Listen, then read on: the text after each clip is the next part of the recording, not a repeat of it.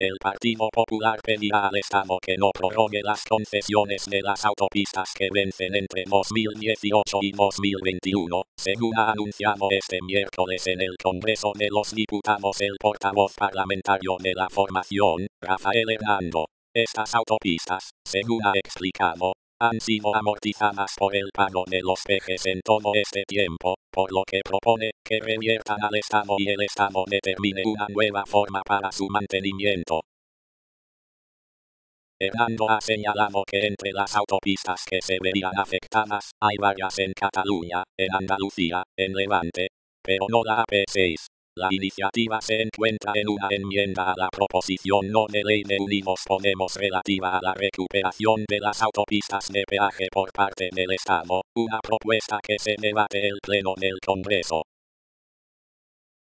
Las autopistas de peaje cuya concesión vence en ese plazo son la AP1 Burgos-Armiñán, la AP7 Tarragona-Valencia y Valencia-Alicante, la AP4 Sevilla-Cádiz, la AP2 Zaragoza-Mediterráneo y la AP7 de Montmeló a La Jonquera, de Barcelona a Tarragona y de Montmeló a El Papiol.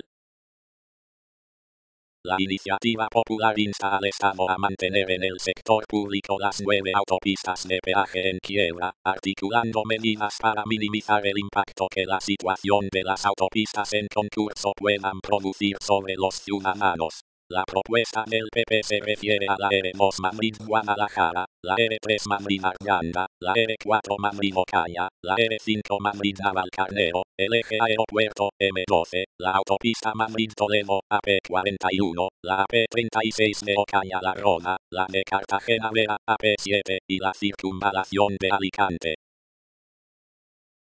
La propuesta de Unidos Podemos instaba al gobierno a mantener en el sector público las 9 autopistas quebradas y rescatadas con dinero público, renunciando de forma explícita a volver a privatizarlas. También, no ampliar los periodos de ninguna concesión de las actuales autopistas de peaje a medida que vayan alcanzando el final del periodo concesional en los próximos años, de tal forma que su explotación se realice de forma directa por el sector público, empezando por las que terminan entre 2018 y 2021.